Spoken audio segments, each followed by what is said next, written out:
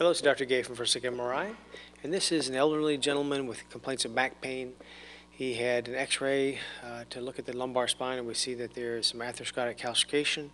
This vertical band is atherosclerotic plaque of the aorta.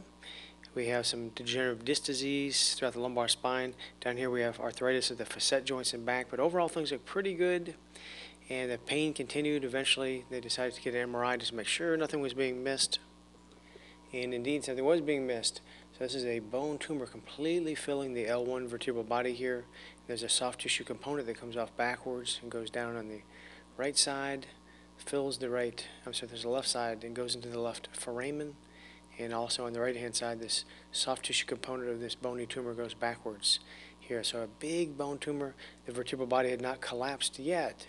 So that's why it did not show up very well in the x-ray. But that's just a very good example of how hard it can be to see some bone tumors or other very significant findings in x-ray. They're almost invisible or completely invisible, and an MRI is very, very easy. So if we could just make MRI cost effective, it would be a much more powerful tool to look for things and find things early.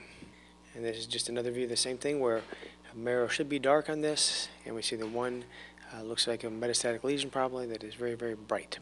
Thank you very much.